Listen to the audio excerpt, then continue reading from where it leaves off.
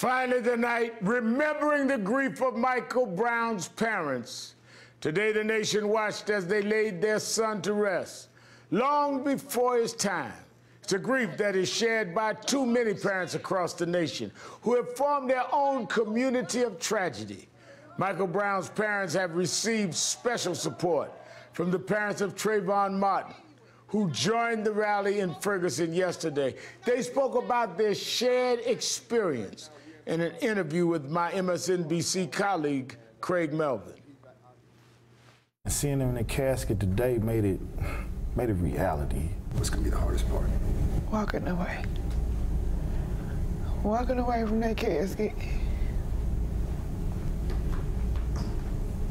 It doesn't get easier, but what we have done is found ways to divert the negative energy into something positive, because there's going to be negative energy. There are good people out there like Mr. Brown and Miss McSpadden that were praying for us.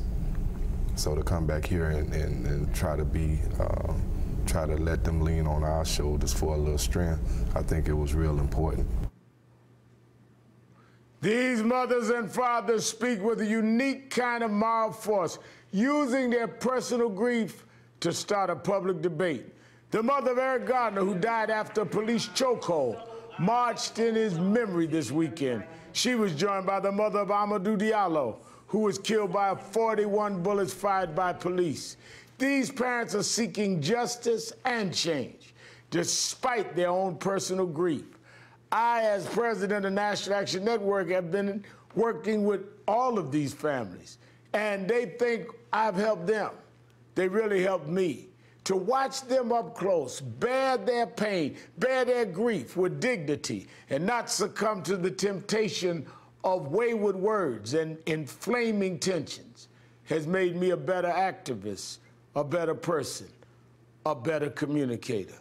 I thank these families for making it a better America. Thanks for watching. I'm Al Sharpton. Hardball starts right now.